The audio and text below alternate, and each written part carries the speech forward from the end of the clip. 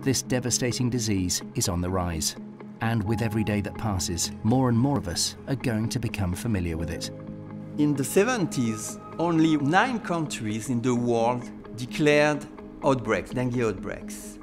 Now, more than 120 countries declare dengue outbreaks to show you the spread of the disease around the world. I think it's a classic disease of the 21st century. It's driven by a mosquito that loves living in big cities where lots of people are congregated in a small space. Environmental change is undoubtedly having an impact on where the mosquito lives, and the disease is spreading through travel, through migration and urbanization.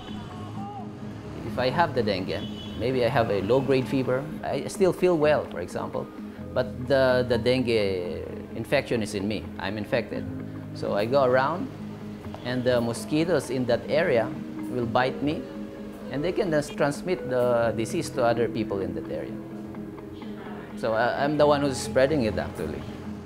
It's easier nowadays to travel from one place to another. And if you're infected of dengue that you don't know, you'll be spreading the disease to other places that you go to.